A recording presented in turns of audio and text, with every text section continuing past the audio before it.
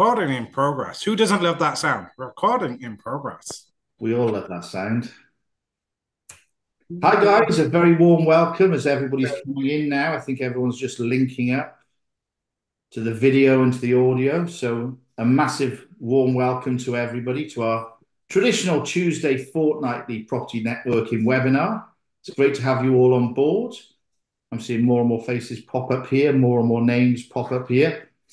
The session will be recorded, so if you don't want to appear, please just turn your camera off and turn your microphone off. If you really don't want to be on here, then obviously we will send you a recording of it afterwards. But by staying on here, that's your consent for us to record it.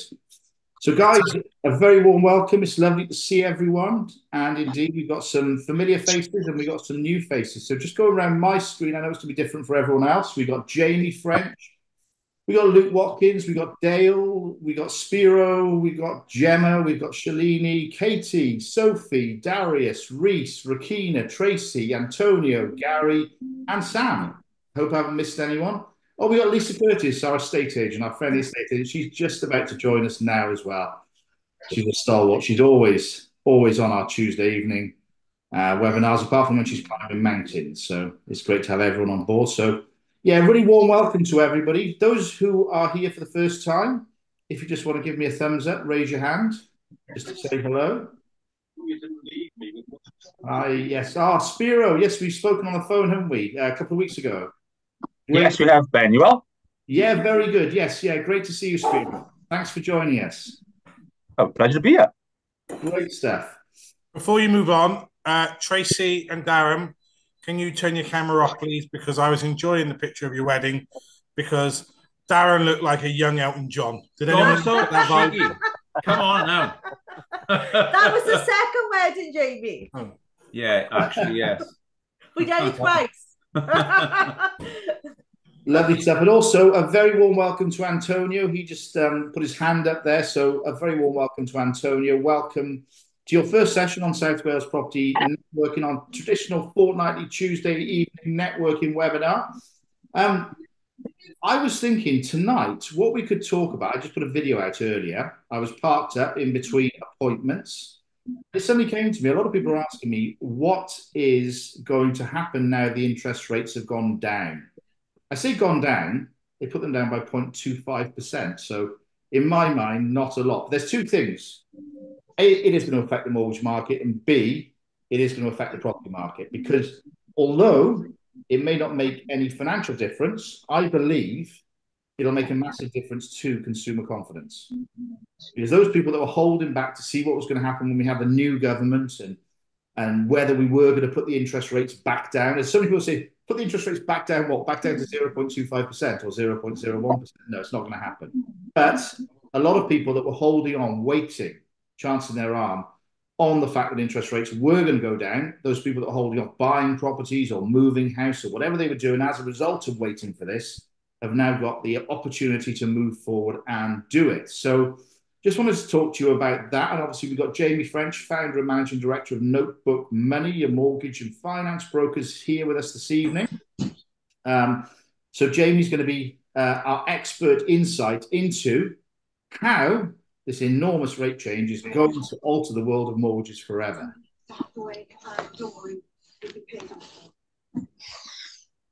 Over to you, James. Got mad eyes going on.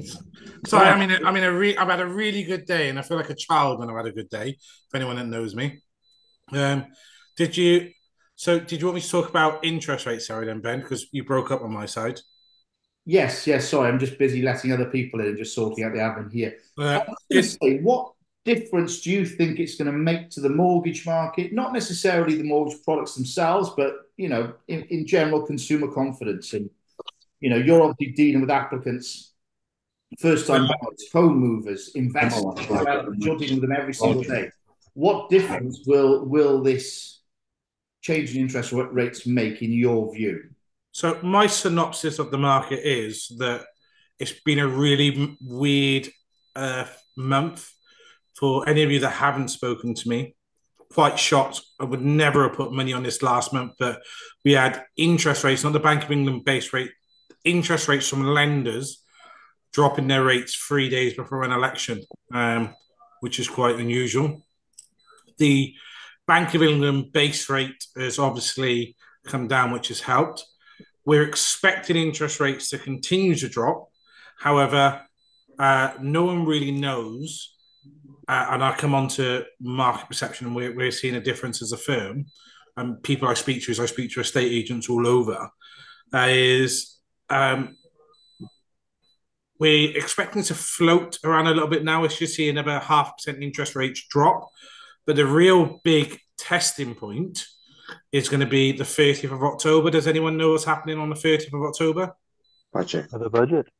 The budget. And if we've already seen that Labour are making changes that they said they wasn't going to make, and let's not get political who voted who, because that'll end up with people getting shanked and stuff, because some of you are from Newport.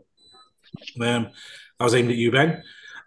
Is that until that happens, I don't really know what's going to happen. But because the base rates changed, the actual confidence in the market's increased. Like, I've seen more people come back in at the higher level. So if you speak to most estate agents at the moment, anything sub £300,000 is still selling. That market hasn't really changed because a lot of those are first-time buyers, and they're comparing their rent to what it is owning, so they don't know anything different. Whereas when you're speaking to people who've got £300,000 plus houses and they've got a mortgage at the moment, I spoke to somebody today whose mortgage was only small, was £81,000. It's come up for renewal. She's currently paying £373 a month. Her new mortgage payments are £486 a month.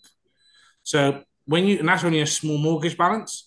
So I think the whole confidence is increasing, and that's why we're seeing more of the chunkier stuff, activity in the higher end of the market, which obviously helps everything because those people need to move and upsize in order for your first-time buyer to buy their houses, etc. So my general consensus is I think the market's strong still. I think there's opportunity in any market, but really October is going to be the real point where we understand. Like, if we talk about the budget, this is major. So what I'm about to do, to keep it really simple, anyone that knows me knows I'm really analytical. I read every day. I'm boring. It's a way not to speak to the wife. Has everyone seen what Labour have done with school fees, private school fees? Yeah. My wife's heard that. See, she's messaged me. Does anyone not know what they've done with the school fees?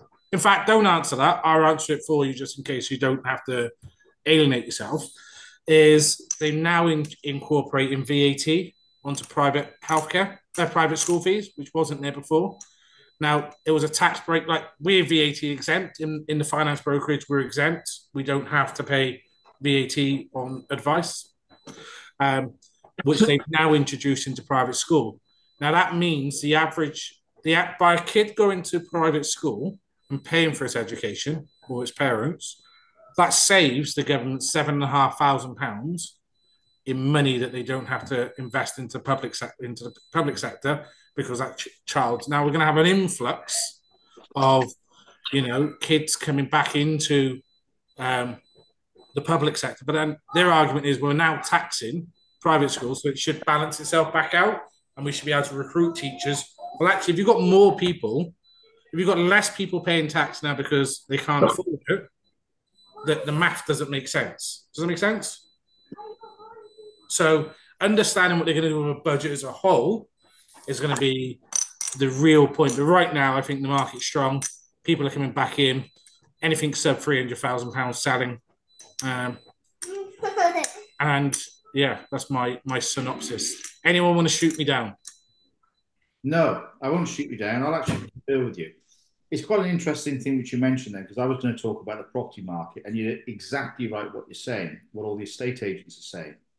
Now, if we rewind to when we came out of lockdown, it was quite a crazy market. People were paying over the odds for property. Properties were selling the first day they were listed. They were selling for over asking price. There was block viewings on properties you'd never have block viewings on before. Because if we look at let's take the NP postcode area, and let's look at the sub £300,000 market. They are what I would call essential moves. So people that want to buy a house, people, first-time buyers, and people that need more space. So they need to go from a flat to a house or a house to a bigger house because they're expecting another baby or the family's expanding, the kids are growing up, they need more space, etc. They are essential moves.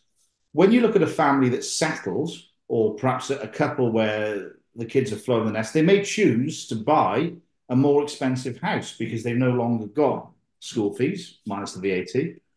They've no longer got, obviously, the cost of having the children around them anymore. The business is doing particularly well, and they want a house in perhaps a nicer area. You know, they want, for example, in Newport, they want to move to the Ridgeway in Newport. £1 million houses were selling the same day for over asking price, which in Newport had never, ever happened before. I've worked as an estate agent extensively in the MP postcode area. It's never happened before, but it did happen. Then we fast forward to a few months ago when there was so much hype about the interest rates. I think that, 14 consecutive months the interest rate was put up. And obviously people... 21, I think it was, mate. Sorry? 21, I think, consecutive in the end. 21 was it in the end? Wow. Yeah. So 21 consecutive interest rate rises, plus there was obviously a lot of, I wouldn't say insecurity, but a lot of unsettlement about the fact that perhaps we were going to have a general election and whatever else was actually going on, that the non-essential moves were deciding, well, actually, we don't need to move. It's not essential. We can stay put. So let's stay put for the next 12 to 18 months. Let's see what happens to interest rates. Let's see what happens to the property market. Let's see how our careers, our jobs, our businesses are all performing. And in 12 to 18 months, we'll make the decision then. And I think a lot of people now have been sat on the fence and they've been waiting. We've had the news that obviously we've got a new government. Obviously, the little snippets are coming out here and then. Some positive news about the new government was obviously about their pledges to House Bill, but who knows? Will they fulfil their pledges? That's yet to be seen. But on a secondary note, that's provided settlement. And also now that the interest rates have been brought down, that's given a lot of consumer confidence. So I think a lot of these people that were sat on the fence with non-essential moves, AKA in the MP postcode area, the over £300,000 mark, are now deciding, yes, let's go and do it. Let's move. Let's go. And of course, as Jamie quite rightly said, that's fueling the market. So of course, that's making... sometimes I can remember selling £1 million houses at the Ridgeway, and you'd be in a chain 6 deep. So it would start off with £1 million house and it would go down to £100,000 flat.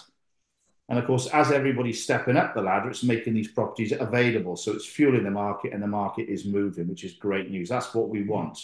We want a moving market. A static market is no good for anyone. We can make money in a static market as savvy investors. We can make money in a static market, an increasing market, a declining market. But at the same time, for our economy, our state of mind, we like an increasing market. So that's all really interesting. Darius has got his hand up. Can you hear me now? Yes, we can hear you, Darius. Yeah. Just a perspective that I've been sort of thinking of and contemplating. Given the numbers overall, I think there was only 231,000 of houses built in 2023. And that's in the context of a population increase of around 610,000 last year as well. So I think that will be a very strong pressure on the house prices going up overall as well. Not only the aspects you mentioned, but also just a pure number of extra people as well being in the market for the new houses. And that population increase is not from birth rate, by the way. Yeah, you are exactly right there. We've never since, after the Second World War. The highest in 75 years, by the way, if anybody been tracking those. So what's the highest in 75 years? That population increase. I can well imagine. Yeah. What you'll find, though, is that since, obviously, after the Second World War, we built massive social housing estates. You see them in every town, every city, huge estates. Some of them had 10,000 properties on them. Since the 60s and 70s, we have not built on that scale for social housing. And to cap it off, most of it's been sold off under the council right to buy scheme. So we are building social housing, but not on the scale that we need to be building it. So the nation is now dependent upon private rental stock. That's a really important factor. Private rental stock. It's unbelievable the government make it so difficult to become a landlord and continuously difficult. But we are dependent as a nation on private rental stock. And also, we are dependent on increasing numbers because, of course, not everybody needs to rent a house. A lot of people are the very British thing of home ownership, which is not in line with most European countries, but we are a nation of wannabe homeowners as well. We're not providing, like Darius just said, 2023, we built 231,000 houses. I estimate from the figures that I'm being told, we need to be looking at more close to a figure of 1 million new build properties per annum if we're going to remain anywhere near target. But yeah, what's everyone else's thoughts on Darius's comments? Everyone's gone shy. I love that. It's going to be difficult They to all achieve. pretend my mic's not working. Yeah. It's going to be difficult to achieve, without pivoting. Building properties is one thing, but repurposing other properties, as we mentioned before, I suppose. Then, your pubs that are going down the pan, repurposing those for dwellings. That seems a favourable option to some. But the councils have certainly got targets now, or they're not so much targets. They've got to make them. Whereas before they were nice to have, they're certainly quickly becoming must have. Yeah, and it's one thing to make a pledge, it's another thing to fulfill a pledge. And I'm certainly not going to slate any political party or any government, but at the same time, like I said earlier, we're just going to wait and see what actually happens because they have made, in my mind, what are very bold pledges towards expanding house building in the United Kingdom. And a lot of people say, well, we haven't got enough room in the United.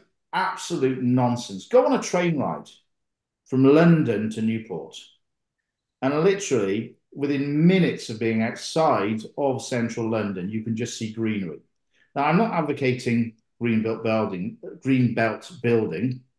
but what I'm also looking at is the possible of conversions. And on our last fortnightly meeting, I was talking about commercial to residential conversions. There's a huge opportunity. People don't seem to be utilising the pubs like they used to. People don't utilise offices like they used to. I mean, COVID put pay to that. COVID showed us that we can all work from home.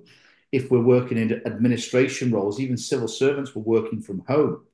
And I now see, like Dale uses the word repurposing, which is a great word, repurposing these buildings as residential buildings. And it's quite funny because on our last meeting, I was talking about the HSBC Tower in London that's owned by the Qataris. And the lease to HSBC, I believe, expires in 2027. They've got an amazing plan to completely transform the building that will include leisure, retail, and also residential too. And you can probably see quite a few of these flats in the future that were once offices are being used as flats. Well, should I call them apartments because that adds value to them. They're being used as apartments now, but you've probably got 2-bedroom apartments where a couple live in there and the second bedroom is a home office. So where there was once office clerical administration work going on in a corporation like HSBC, that space will now be used and everybody says well, it's just residential. It's not just residential. These people are actively working from home too. So there's a huge crossover there, but I think it provides a massive opportunity and a wonderful business model to look at the commercial to residential conversion because we're using brownfield. We're repurposing. We're recycling. It's good. It's all really, really positive stuff. You just need to unlock them, I suppose, by relaxing the planning laws. And that has been done. Permitted development has changed a lot, even with the previous government as well. And there's lots of opportunity now. I think that what we'll see a lot of it as well is the relaxation of the planning laws in town and city centres on ground floor. Traditionally, if you had a ground floor unit, it could not be used for anything else apart from retail or leisure. I think a lot of that will change and it will change the vision of our towns and our cities. Again, COVID was one of the factors that put pay to our towns and cities when we had the older generation who lots of young people are too busy to go into town or go to a specific shop to buy a certain item. So they'd order it via mail order, Amazon, whatever the case is. Now, the older generation had to do that during COVID, during lockdown. They've all realized how to use a computer, a tablet, how to order from Amazon, how they can get their deliveries the same day. So they're now not using towns and cities like they were used before. And I went to Cardiff on Saturday. I took my eldest stepson's autistic, so I took him on a train ride, and we didn't spend that much time in Cardiff, but it was incredible just to walk through the city of Cardiff and see what everyone was doing. Traditionally on a Saturday, most people in Cardiff, and I know this for a fact because I worked there some 32, 33 years ago when I was a Saturday boy in this Cardiff Sony Centre, how long gone. Saturdays were all about retail, shopping, everybody walking around with shopping bags from all the different shops, the independent retailers, the chain stores, the department stores. They'd all be walking around with these big bags. You don't see that. I didn't see that on Saturday. I saw thousands of people, the same volume of people, but they were all out eating, drinking, enjoying themselves, enjoying the actual leisure. And that's a significant shift now, isn't it? That's the difference, I think, of what 30 years has actually made us and changed us. So we need to facilitate that. And I think city living, town living is a great thing if it's done right. I'll be honest with you, I just want to add, you said about planning being relaxed. I briefly spoke to Ben. I've come from a property today. They're not a client, where they are adding should we say, it's not an extension because you've got the ground floor with a flat roof, but they've decided to take the flat roof off and build another floor on top. So it brings the roof line together, and the extension goes back by about 3 houses. So it's not a small extension. They're not worrying about planning, guys. They're not getting planning permission. They're just doing it. So it's Oh my God. it's the mentalist thing I've ever been to. So I think planning's getting a little bit easier for some. Could they technically have to have that taken back down though if someone doesn't? There's no technicality about it. Planning permission by the previous owners was failed to turn it into flats. It literally runs the back of other buildings. So the building runs this way and these gardens run here. So at the moment, because of different level, these gardens are at their roof level, but now it's going to be another level. So they're definitely going to complain. So building control will definitely be out, and it'll definitely have to be torn down. But they're not worried about planning, guys. So don't worry about that. No one will notice. It'll be fine. A little bit about planning. I was going to say retrospective planning permission is a very risky game to play, a very expensive at times, and a very risky game to play. If they can conceal it for 7 years, great. If they can't, which it doesn't sound like they will be able to, they're in for a very expensive change, and the councils will hold no mercy on them either. And it's quite often that I've seen in planning, pre-planning. Then you go for planning and you get knocked back and you go for appeal. Now, appeal can change a lot, and it is quite a costly exercise because obviously you've got your professional fees to pay for, but at the same time, you've not instructed your contractors, you've not done the work. So it's not really on the same scale as thinking, well, let's get on with it and see what happens in the end. Because a build like that, how many extra units were they actually adding, Jamie? He's gone. Anyway. Sorry, I'm just grabbing my food. They're not converting into flats. They haven't decided what they're going to do with it. Well, I say it's a bit of an awkward scenario. I laugh. It's a bit of an awkward situation.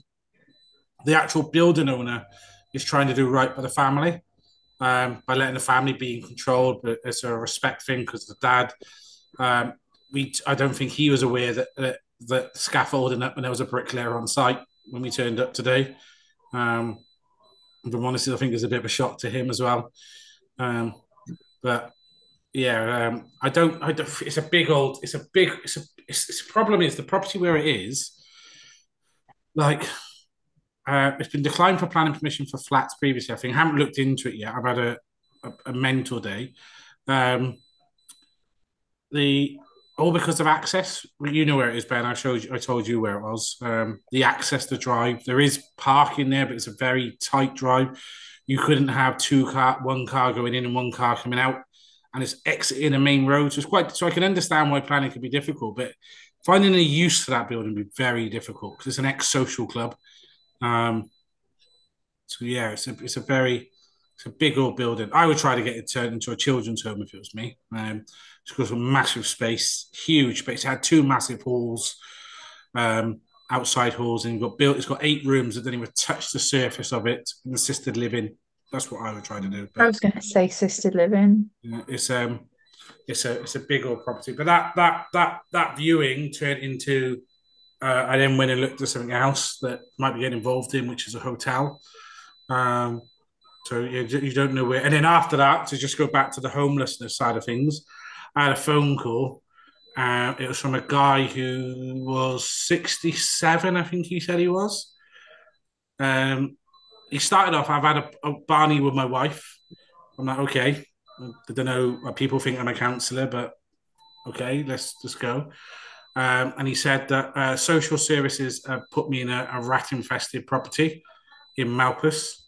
I own a house that's unencumbered, so there's no finance on it with my wife.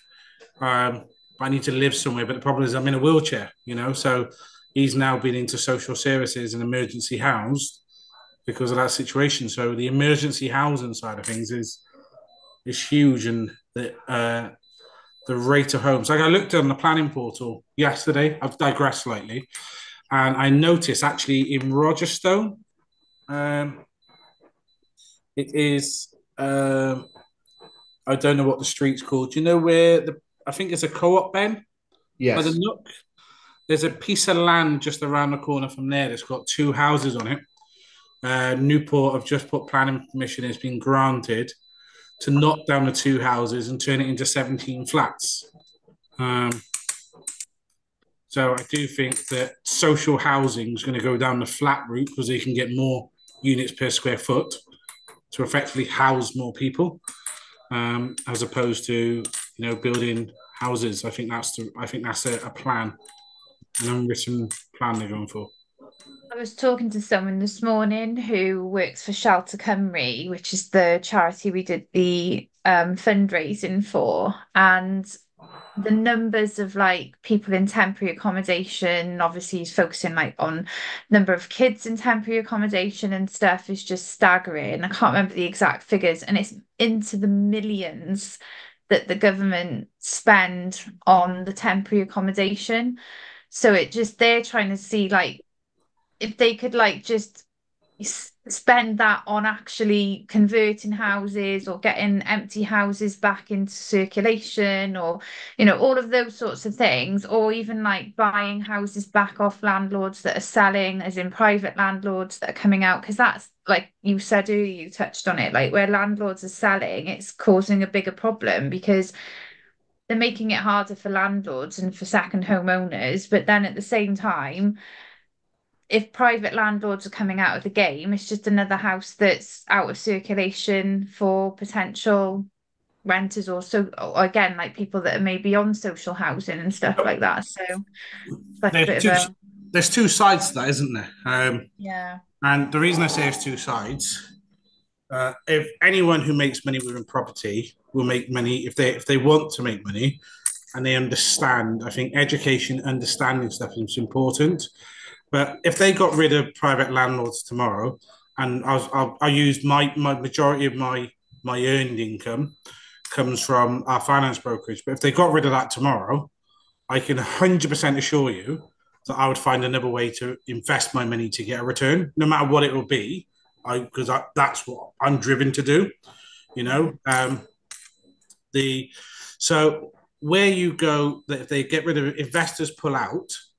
Does that mean that first-time buyers and everyone else gets more of an opportunity to own a home, and that's a better thing from a moral aspect as a devil's advocate? Or you landlords taking homes away from those young people?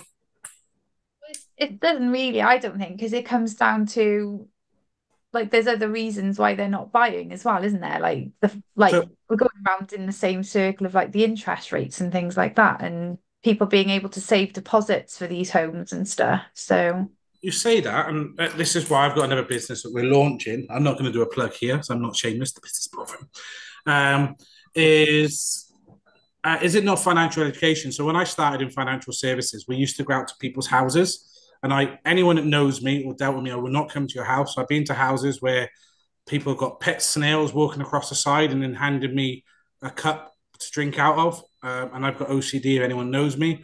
Or I've sat in a chair that the wife told me to sit in a chair and the husband's giving me a grumpy look because that's his chair.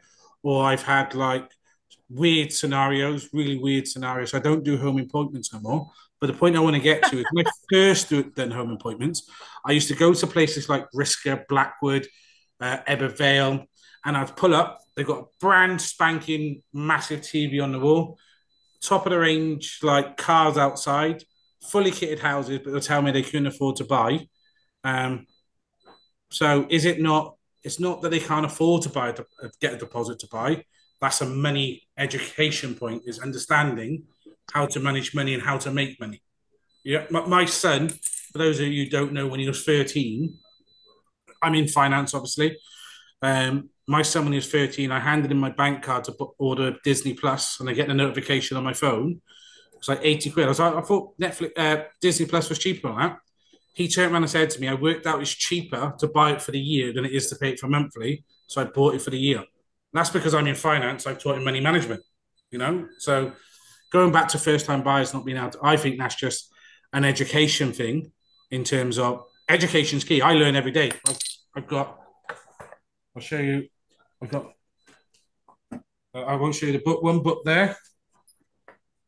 Another book that I'm reading. So I'm literally reading every day, you know, and I think it's an educational point of view. Education's key. To earn more, learn more. So I don't think first-time buyers is deposits, unfortunately. Sorry, I've got my little rant. I think a lot of people are not in a position because of their employment status, and it is hard to get a residential mortgage today. It's a lot harder than it used to be. And I don't think that these people, sometimes by no fault of their own, are not in a position to buy a property. So they have to rent a property. What doesn't help, though, is what I was saying earlier, is the nation is dependent upon private rental stock. And what doesn't help is when you get, for example, I'm not going to name any names, but a so-say housing charity who actually do not house one single person themselves, will give tenants advice. And the advice they give them, for example, could be, you've been issued a Section 21 eviction notice by your landlord, so therefore ignore it and wait for the bailiffs to turn up. That means it's going to cost the landlord not only the cost of the Section 21, we're now getting into court fees, solicitor fees, bailiff fees, etc., etc.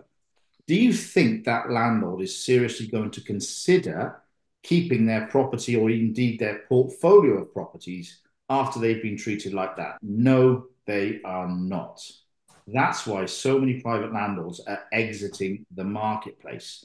What the housing charity should be doing, well, first of all, certain housing charities, again, naming no names, should have every member of staff removed from them, and they should be set up to help tenants. So that if a tenant says, I have been issued a Section 21 eviction notice, now we don't know why that notice has been issued. It could be the fault of the tenant.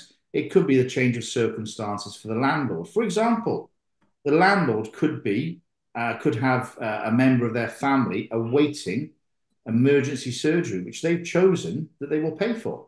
And they have the assets, so therefore they can pay for it. Now, if that was the case, for example, and that's not possible because a certain housing charity has advised the tenants to cost the landlord and create havoc amongst them, then in my mind, that's not really fair. What they should be doing is saying, well, you've been issued a Section 21, let's abide by the Section 21, and let's help you into your next property.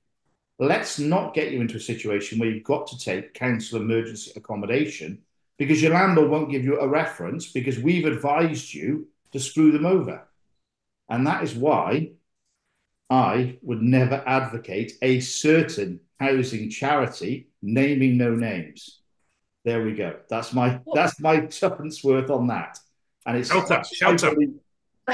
I believe To be honest though, I didn't I've mention met any particular housing charity. I could have been talking about one, if not multiple, housing I think charities. they all do it I was anyway. just telling And the like, boys to What I was talking shelter. about is housing charities that do not house a single person. And what I'd advise everyone to do, if they're questioning my demeaning of these of these housing charities, have a look at the director's remuneration. Yeah. Okay. Anyway, like I said, I'm not naming any particular housing charity because there are many of them. But there we go. well, more of an acquaintance and a friend of a friend is well, she works in housing, and she openly said the first thing they say if they've had given a notice is just don't do anything, don't move, just stay, because they know that if they do get evicted, or when they get evicted, because they are going to get evicted at some point, they're going to be faced with having to find them somewhere else to go that they don't have. So even the housing officers all give them the same advice. And it's like, oh my God, don't tell me that. I don't want to know. What do you think? How is it gonna work out when they're talking about, like, with the whole abolishing Section 21 and stuff like that? Is that gonna, because there's a lot of, like, people have been asking, I mean, I don't do lettings, but people have been asking me about, well, what happens if that goes, and what if I just want to sell my house? I can't just give notice. And I was like, yeah, that's a good question. They're gonna have to replace it or put something into Section 8, I guess, are they? Well, of course, that they've got to. Otherwise, if, for example, there was no other exit option for landlords who have a property or an existing portfolio, as soon as these plans and these measures are announced and they're dissected and they read and they find out there's no secondary exit option, what will they do?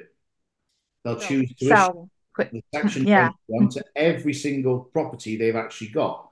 And they'll either sell the property, they could choose to keep the property and repurpose it as serviced accommodation, for example, which would wind the hell out of all these other people that are going on about there's too much serviced accommodation, it's taking all the good rental stock, etc., etc. But at times, when you look at it from not a subjective but an objective point of view, when you look at serviced accommodation, Airbnb as it's commonly known as, when you look at the benefits of that now, and you look at, in Wales, our rental contracts. Let's say, for example, that we have a tenant entering our property on a 12-month contract, and we have a change of circumstance a few months into this contract. We've got to wait until the 12-month date to issue them their 6-month notice. So let's say 2 months in, we have a change of circumstance. We've then got to wait 16 months before we can obtain possession of this property. And that's providing that one of the housing charities hasn't got to these people and informed them of the right way in their mind to do things, aka break the law and stay in the property until the bitter end, until the court fees, the bailiffs. These solicitors who work on behalf of landlords, they must be cock-a-hoop at what's going on. They must be absolutely in glee because they know they're going to get the work from it. They're going to get the fees from it. The landlord's going to pay the fees because they've got to. They've got no other choice. Now, let's say that we get to that scenario and we're very lucky and the tenant decides to behave themselves and they haven't contacted a well-known housing charity and been informed of how to screw them over, then they leave. But that's still 16 months. And this emergency situation could be happening very quickly. If the tenant has had advice or they decide of their own means not to leave, and this could run into 2, possibly, and this is not an exaggeration, but possibly 3 years. Now, if you're offering serviced accommodation, now serviced accommodation must be done in a compliant fashion. That's the absolute must. So many people that I see out there in the property world, and I know a lot of people, Jamie will tell you, I know an awful lot of people in this property world, comes with the grey hair, been around. So many people are doing it on a non-compliant basis. But if you do it on a compliant basis, where you have the correct permissions, the correct compliance in place to run your serviced accommodation offering. Let's say, for example, you're doing short-term stays or you're doing mid-term stays. Mid-term stays are typically where you have, for example, a property and there's contractors who are from outside the area, are working on local projects. Their company may choose to rent your accommodation for a month or 3 months or 6 months. That's what's known as a midterm stay. So they rent it for 6 months. Now you can have bookings for the next 12 months all stacked up. If an emergency situation happens, then obviously you've got to respect the existing booking, the existing client that's in the property, not tenants, the clients, the existing clients that's in that property. But you can, it's not a great thing to do, but if push came to shove, you could cancel all future bookings. So therefore, let's say, for example, your existing client in that property is only booked until the end of August. You know that you'll take possession of that property at the end of August because you can cancel all future bookings. It's a bit like running a hotel that has a fire, for example, or there's, if you go on holiday and you chose to book into a resort and they've had an earthquake or a volcano or a monsoon or whatever the case is, you would expect that they'll probably cancel your holiday, they'll cancel your accommodation, and you'll have to find an alternative. So you can quite easily cancel it and know that you can take possession. If your existing client's in there till the end of August and they decide to be a bit naughty and want to stay on longer, on the 1st of September, you can take the police round and they will evict them for you because they are trespassing, because that is the way that this contract is actually made up. And in my mind, whilst I was quite adverse to it over many years, it's now becoming a seriously good proposition based upon the legislation that we're being faced with. And we're in a housing crisis. We have not replenished our social housing stock for donkey's years. We've sold most of it off under the council right to buy scheme. We are dependent on private rental stock. So why is this happening? Sorry, I get a bit aerated when I talk about this. Why is this happening? You tell me. There we go. I'll stand down off the soapbox now. Anyone got anything to add?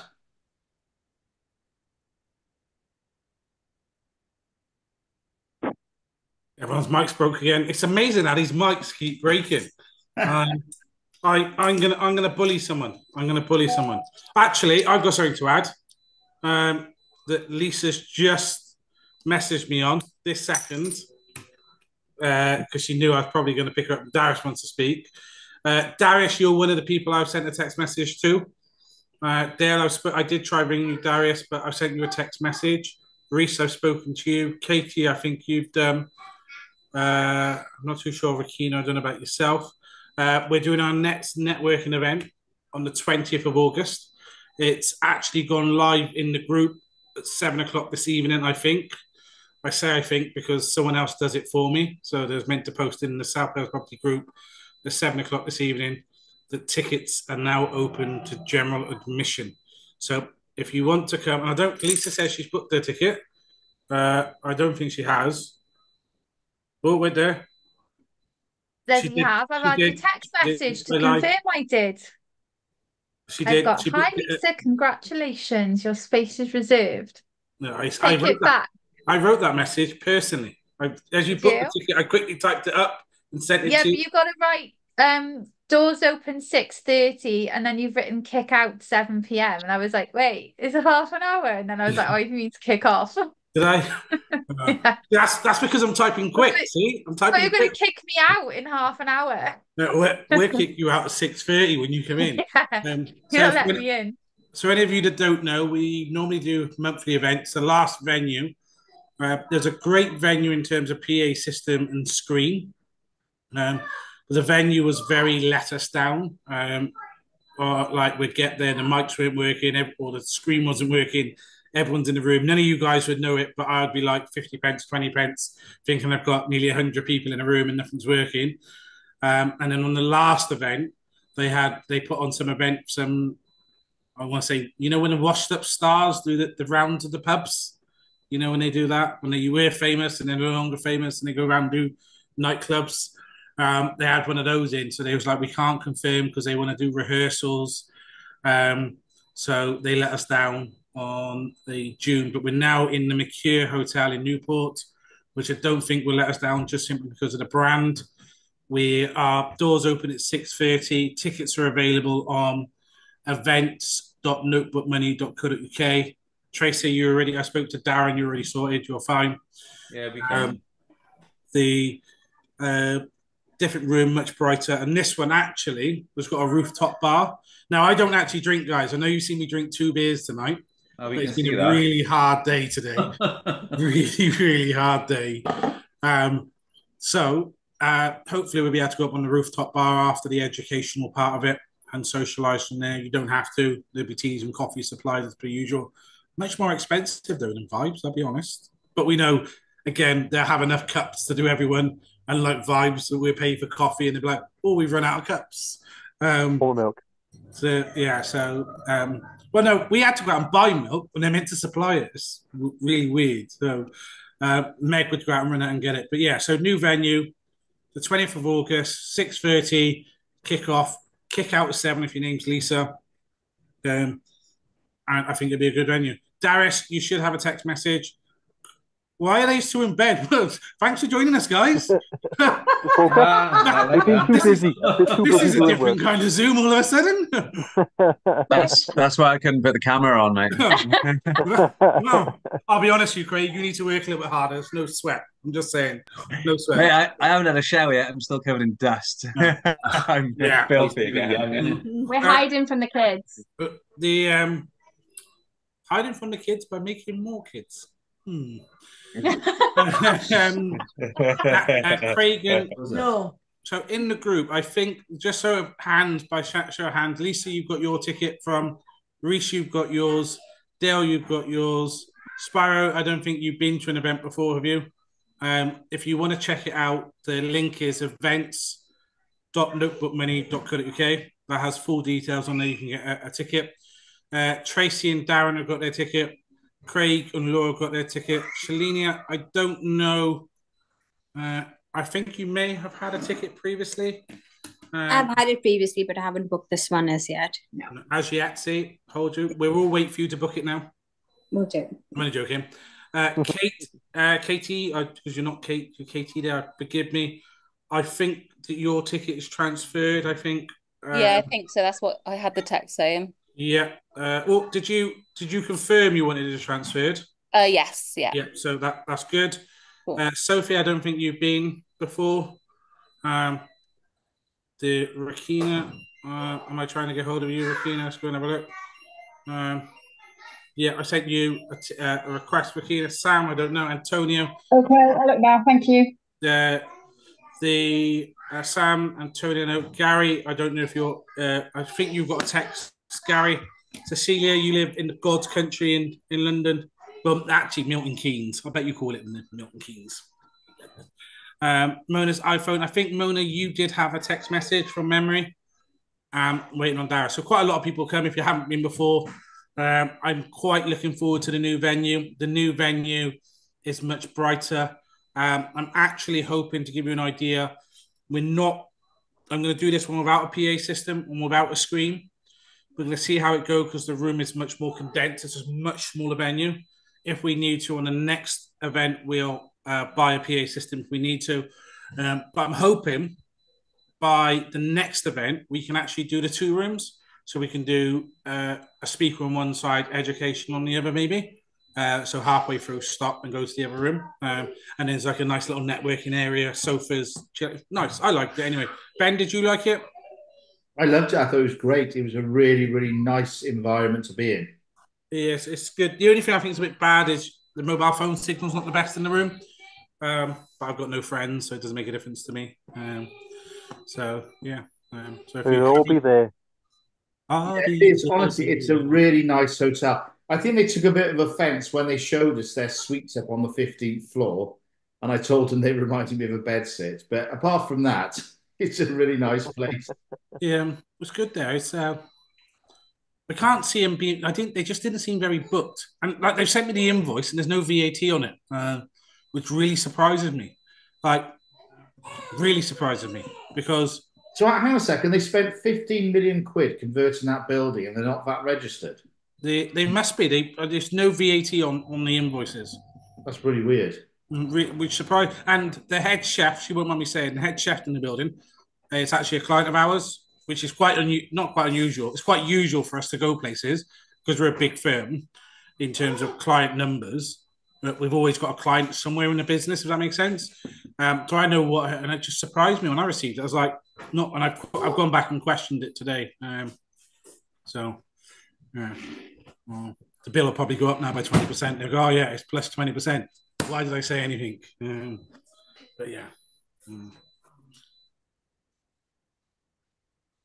silence. Anyone got anything to add? Because I know we try and keep it to an hour for these networking meetings, because I know you've all got family commitments and work commitments, etc. Has anyone any questions? Anything you want to add? Because Darius did have his hand up at one point. Let's go on down. Can you hear me now? Sorry. Yeah, we can hear you now. Yeah. Sorry, I just changed the device, so I wasn't sure if that microphone is working on the other setup. So I was recently I sort of go back to a bit of a more direct regional question on the property sort of trajectory and the pricing.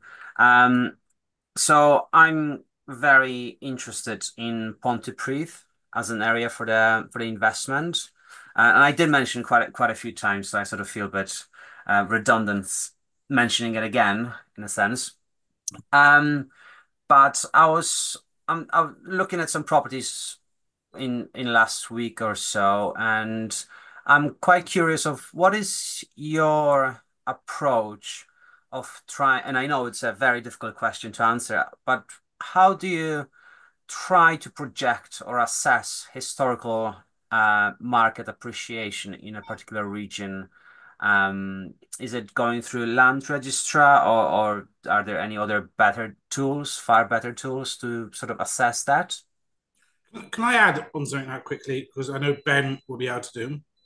And the one thing I just want to add very quickly is people say this all the time in terms of tools. And the unfortunate thing with tools is you can look at a geographical postcode, and that geographical postcode could be like 8% average growth per year in the last 3 years. I'll use that because that's what property data says. But there's somebody in this group on this Zoom, I'm not going to mention any names, who looked at a property very recently and they were getting end values. In fact, there's 2 people in this group actually on this call. There's 2. There's actually 2 of you. I'm not going to say this. You can play the game like Guess Who? Do they have blonde hair? Where they were looking at property values, and in one street it was, let's call it £100,000, but in the street over it was like £85,000. There can be a massive variation between the street, which unfortunately, when you look at data sources, again, I'll go to property data, it's just looking at MP24, not MP24ET, MP24H. It can't work out. So you could be going, this has an average of 8%, but the variant, without knowing the area and doing a little bit more research, I think that when people look for tools, I think it shoots them in the foot personally. I think do the work. It's just my opinion. And I think Ben will tell me I'm wrong. No, I think it's a very difficult thing to say, because in my mind, we've got to move forward looking forward. Okay. Now, if you look at historical data, a lot can change. There's a lot of variables in historical data. For example, you can get certain areas that become very popular. Like, I'll give you an example now. When I was selling houses back in the late 90s, early 2000s in West London, yeah, I was covering Ealing, Acton, and Chiswick. So we had W3, W4, W5. Acton was the poor relative. It had the best transport links, but it was the poor relative. Ealing, W5, so Acton was W3. Ealing, W5 was very strong, but Chiswick, W4 was immense. Everybody wants and aspires to live in Chiswick, the Chiswick High Road of Chiswick. Everybody wants to say that they live in W4. It was quite funny. Foxton's estate agents used to put on their details, Chiswick W3. It's like, that's not right. It's not Chiswick, that's Acton, mate. And would you believe it? If you cross over the Westway, you've literally got a dual carriageway. You cross over the dual carriageway, and your property prices rise by anything up to 50%. Purely because a lot of people want to stand at the school gates and say, well, I live in Chiswick. I don't live in Acton. I live in Chiswick. That's a massive difference. Also, variance can happen. For example, if you lived in a certain area and they said to you, we are going to build a new railway station, not in your back garden, but within a quarter of a mile from your house, HS2, for example, that would put a massive spike on your property value. And I saw this not with railway stations, but I saw this in 2018. In 2018, the two Severn bridges, the old Severn Bridge and the Prince of Wales Bridge, the new Severn Bridge, were both handed back to the government. They were, when traditionally the Severn Bridge was built, it was government owned. And then in the 1990s, when they started building the second Severn crossing, both bridges were handed over to the French construction company, John Lang. And they had an agreement to run it for so many years. They could take the tolls, and that would pay for the construction of the second Severn crossing. They could make their profit, then they'd hand it back. 2018 was the year they had to hand it back, which they did. The government decided, not a great decision in my mind, but I won't go down that because I'll go down a different pathway here. They decided to scrap the tolls of the Severn Bridge. Now, they should have kept them based upon the maintenance needed for the bridges. But anyway, they decided to scrap those Severn Bridge tolls. And although the Severn Bridge toll, I think at its peak, and one member on here, Katie and Ian Honeychurch, can probably correct me on this because they're from Bristol. I think at the peak it was about, because they only used to charge one way. I think at the peak it was about £6.50. So that sounds about right, I think. Yeah, it was about £6.40 in my head. I think. Sorry, I think £6.40 because the sign's still up, isn't it? On the one part, it says. Yeah. So you don't have to pay one way. So if you were daily commuting to Bristol, you could actually buy what was called a Severn tag. And that used to give you a discount on this. But when they abolished those tolls, literally every property on the east side of Newport, so everything that was east of the Bringlass tunnels, the bottleneck in Newport, shot up in value like you would not believe. Now, if you looked at historical data and you didn't know about these factors, these man-made factors that came into this, you would look at that and think, wow, any property on the east side of Newport is the place to buy because the capital appreciation is phenomenal. So what I'm trying to get at is that I don't think any historical data is going to be that accurate as to future events that will happen, if that makes sense. That's only my opinion. But I think if you buy in an area, look at the demographics, look at the percentage of home ownership, look at the percentage of owner-occupiers, look at the percentage of employment, look at the transport, the road, the rail, the bus links, etc. Look at those. And if you buy a property that's easily accessible in an area that's quite densely populated, I don't think you will fail. Because those communication networks are only going to get better, not worse, if we go on what's always happened in the past.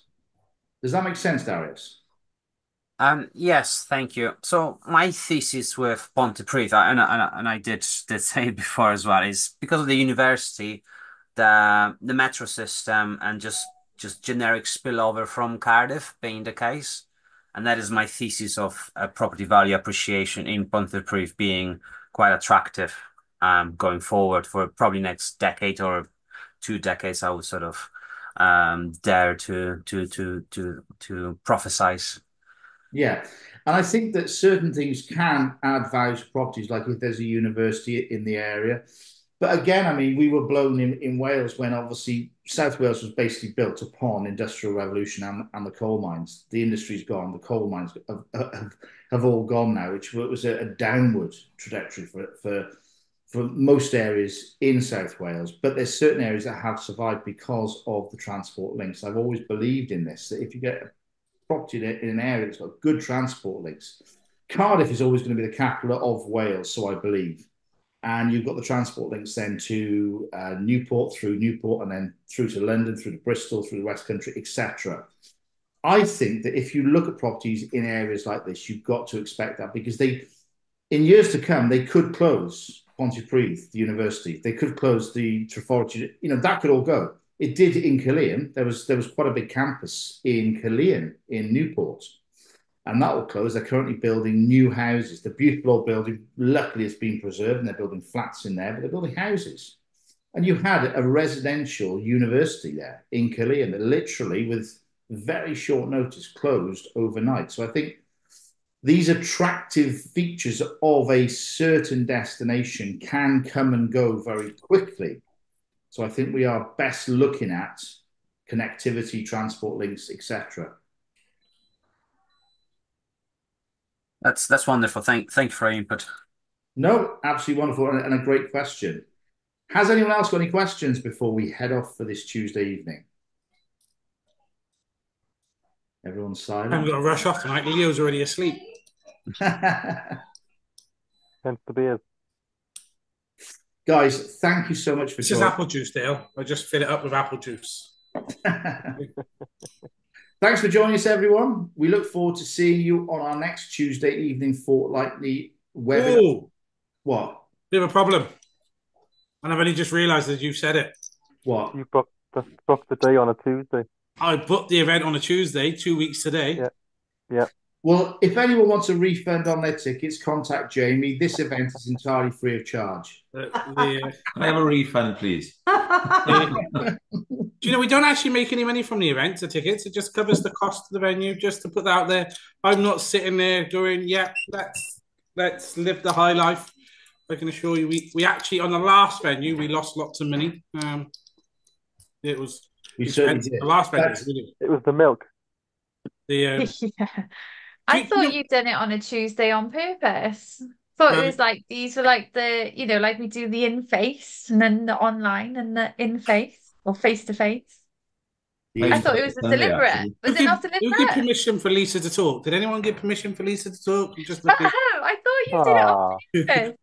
No, so the actual reason for it, originally it was going to be the Thursday, and then McCure, the person who's gone to McCure, who's doing us hopefully a bit of a deal, is someone that I know who's left BMW to go on to work there as their events manager, and that's how the conversation started. And originally she'd done Thursday, but she didn't realise they actually have something in that's always in on a Thursday. So we went to a Tuesday, and I wanted to do it in August, but everyone is saying don't do it in August because everyone goes away in August and summer holidays, and people, so it's hard to get numbers in the room, which I don't know if I've had any response from the group. We should have. I'm hoping, if I'm honest, that we don't get massive amounts because it'll be the first time in the venue. Is understanding what works, what don't, because a new setup, and also it'd be nice to chat to people because when it's full, it's really hard to work the room. I don't want to say work, that's wrong, but everyone wants to talk to you, and you can't tie up, and then afterwards you're knackered. Yeah, only if you say hello to everyone first. Can you say hello first? Hello. Wait, say hello. Hello. Say hello, South Wales Property Investments. Hello. Come on in, quick. Sorry, I've got this rule that say, there we go. Say hello. Hello. Say, my name is Avram. My name is Avram. AKA. Say, AKA. AKA. Fuzzhead. Speak clearly, okay? Daddy's only jealous. Oh, very. Yeah, say at least I got here, Daddy.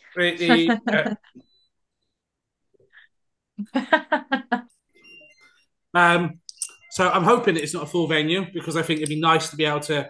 The rooftop bar is fantastic, isn't it, Ben? It's really consider good. it's Newport. You wouldn't realise you're in Newport. It's a really nice setup. Caerphilly, pick me up. So I don't have to drive. I said, is anyone going via Caerphilly that can pick me up so I don't have to drive? I'm taking a tap at Tracy and Dan. That's a good idea, actually. Please, we can pick you up. Oh, I was joking because I was thinking like I was joking, but my address is. I hear rooftop bar and I'm like, ooh, that sounds like gin o'clock. You can get a bus. Yeah. It's right by the bus station. Yeah, that's true. Right, but it would. Where are you guys? We're in Bather, so we'll be passing via, like, not too far from Caerphilly. Ray's like, shut wait, I'll wait on the A470 for you. Designated driver. I ain't driving. But on a serious note, so I'm laughing and joking this evening because I'm really like, I've had one of those days. I act like a child. I'm really looking forward to this venue. I do think it'd be nicer. I do think. What are you doing? So we got coconut water because That's the youth of today, coconut water, not tap water. And he's decided to take his bottle lid and put it inside the coconut water so the straw goes in and he can drink it like that. The youth, privileged is what, in my day, it was spoiled, but apparently the correct term now is privileged. It's not, it's called expectant, I believe. Honestly, we spend like £40 a week on fruit. £40 a week on fruit. That's your choice. My parents would be like, Yeah. you've had a yogurt that had fruit bits. That'll do. Look at all the stuff you could afford another house, Jamie, if you didn't buy them fruit. Honestly, you wouldn't believe the amount of money. If I told you what we spend, my eldest is expensive, but what I meant to say, because she can hear me upstairs and you're all going to desert me in a second, it's worth every penny, guys. I wouldn't change it. You know, it's an investment in our kids' future. See, guys trying to stitch me up and get me killed. But on a note, I am looking forward to the event. Do you intend on keeping it on a Tuesday? I don't know. But one of the things is you can't please it. No matter what the event, no matter what, I can tell you now, and it is people have a go, they have a moan, and you get sometimes you can get you at the wrong point. You think, why do I bother? And then you realise later on why, because it's nice to connect and speak to people. But no matter what happens, you'll always get someone that moans about something.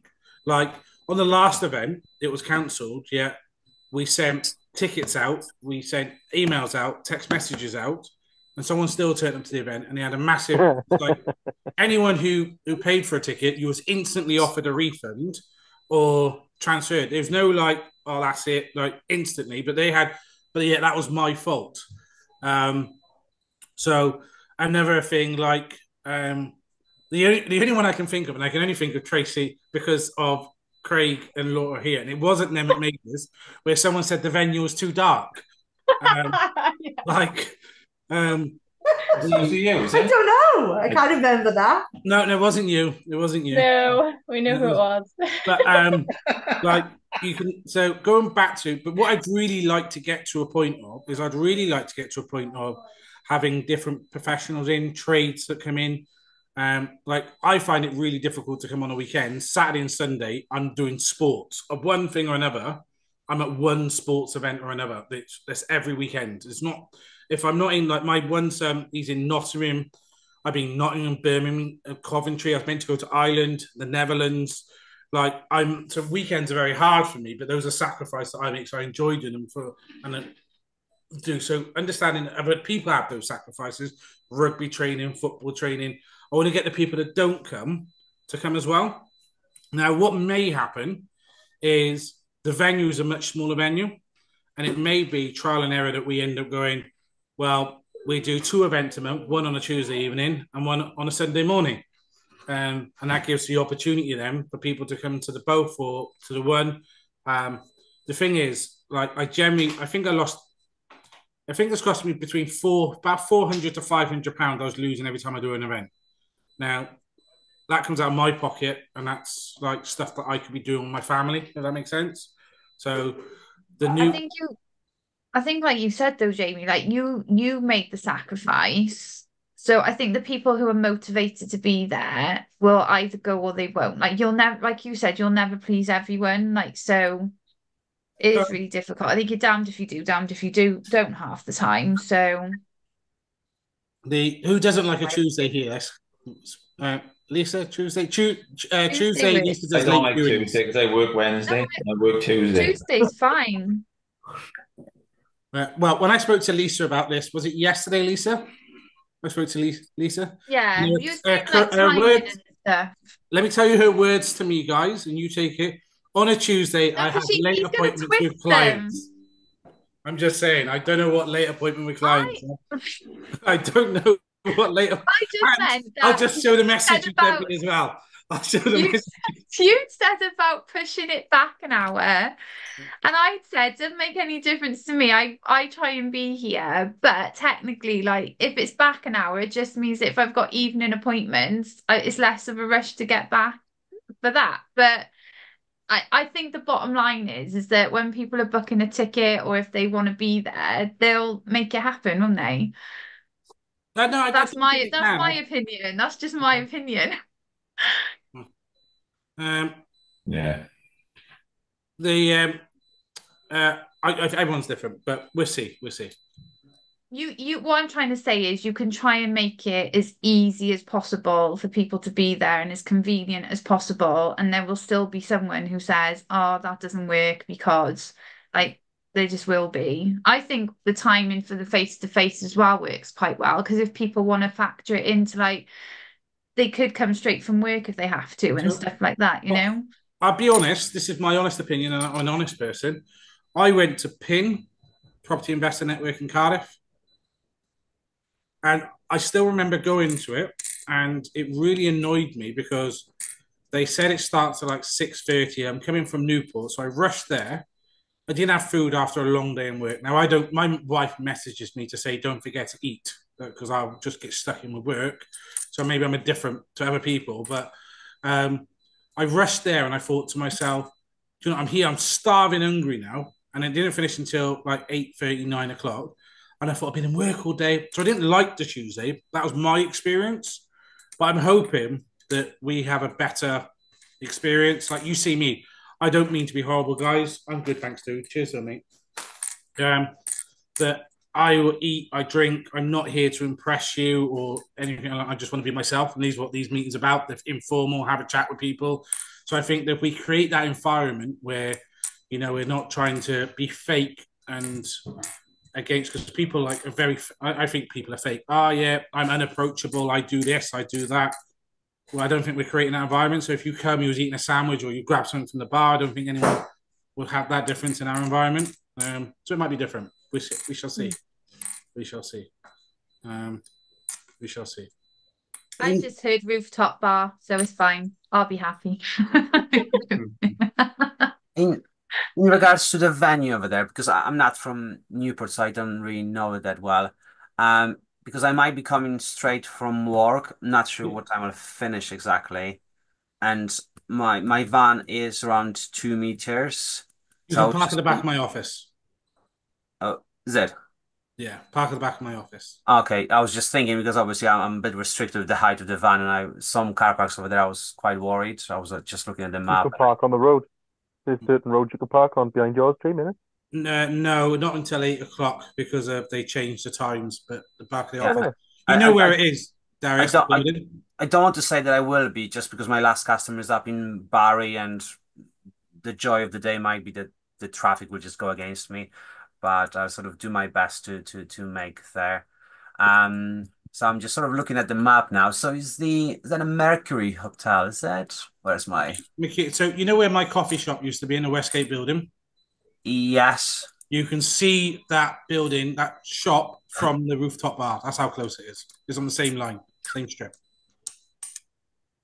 Mercury Newport Grand, yeah. Okay. So I'm conscious of the time because I normally shoot off at 8 to put Leo to bed. Down it, down it, down it. That was Darren. Spyro, do you plan to come? Yes, but Yeah. I'm in the group, so I can probably get the link from there. I think I was away last time when the previous event was on, which I think we spoke about. It was a few weeks ago, but I'll be there. I'm planning on being there. I heard rooftop terrace as well, so I'm definitely. Well, honestly, like I I've will be on the recently, rooftop. I screw the event. We're just going to be at the top. I've recently discovered a place called the Fugitives in Newport, which is a social club, a member, and it's like my new favorite. I've lived in Newport now for 25 years. No, 20 years. No, 24 years. 20 years. Let's call it 20 years. I never knew this place existed. I now go there every Friday. And this rooftop bar is like such a kept secret in Newport that no one knows about. Like, but then I think Newport as a whole has a slightly different demographic that they don't like the nicer things in life, maybe. If you're paying more than £1 for a pint, I think they're disappointed. Happy to have the drags out the wastage. How many years exactly have you lived in Newport for? Come on, let's just get this straight now. Well, I think you're picking his lottery numbers. I got adopted when I'm 11. So we'll work it out. I got adopted when I was 11. It's my birthday Saturday. And I'm 37. So 20. More than that, eh? What? Your mic is Yeah, on. me too. You know what you were saying. More than that. Sorry, I clicked it. 35, James, I thought you was. Listen, I've had a hard life. I was in care, so I aged, okay? It's not my fault. You're bringing back all my bad memories now. Oh, right, guys. Do not let him do this, right? If, for example, I'm late for an appointment, right? Or I say to him, I'll be in the office tomorrow and I get held up on site looking after my valued clients, I get text messages from him saying, this reminds me of when I was in care, waiting for someone to turn up and you never heard. Like, I'm used to it now. Like, no sympathy. Sorry, guys. No sympathy. Guys, if you don't roll with the dices, what are you doing? I was just playing the hand that I've been dealt with. That's all I can do. That's all I can do. I know, bless you. But no, I think it's going to be a wonderful venue for us to have. I think the rooftop terrace is going to be awesome. Just before we go, Reese, I'm picking on you now. It's not unusual. Go on. It's all right, Tom Jones. It's Reese Jones, not Tom Jones. He could have been my dad. Who knows? Like... I'm too young to be your dad. Jamie could be your dad. He's older than me. You've now sold both properties and completed on one, yeah? So there was a delay. We are completing on Thursday. Awesome. It's exchanged though. It is. So it is going through. So it's an irreversible contract. So basically, Castle Street's gone, and we sold subject to contracts the Granville Street property. Yeah, so that one I have signed all the contracts. They are with the solicitor. So there's a couple of questions left from their solicitors, but it's all sort of going through. So hopefully a couple of weeks that one will be gone too.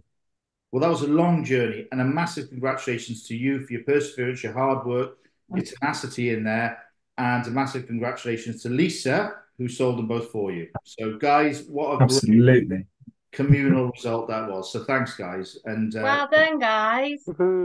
All good. Thank you. They're fab. You've done such a good job on them, Reese. And I said earlier, you need to give yourself a big pat on the back because I know you didn't have an easy ride with either of them. Yeah. So. It was difficult, but we got there in the end. But we're not, totally out of the woods. The ink's not dry, so it's not totally done. We'll be fine. But I'm happy it's all happened. So thank you, Lisa. That was you're more than welcome. Quicker than expected as well. So awesome result. 5-star reviews all round.